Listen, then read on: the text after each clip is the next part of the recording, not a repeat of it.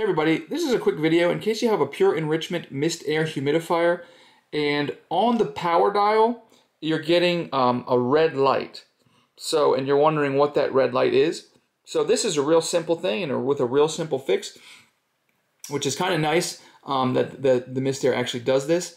So basically the red light is a warning that the humidifier mister is low on water.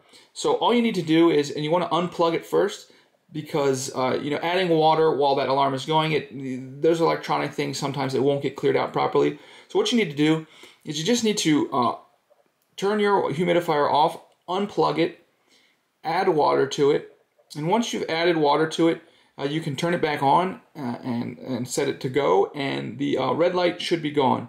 I'll also put a link in the description to a product that you can use that will keep your humidifier clean and running smooth. So anyways, thanks a lot for watching. Have a great day.